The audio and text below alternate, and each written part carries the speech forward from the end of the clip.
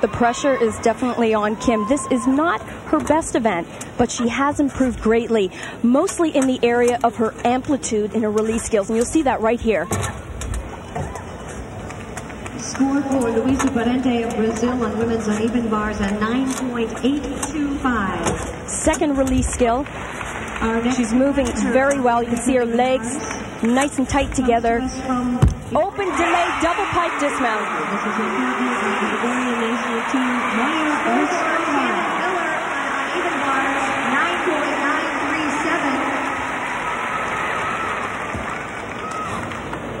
Although she had a little bounce at the end, scored very well. Now there's her first release skill. It's called a ginger, and she takes it sky high. Unlike Anodi, I'd mentioned the amplitude was not quite there. And there's her dismount, a delayed open double pike and a small step on the landing that will cost her.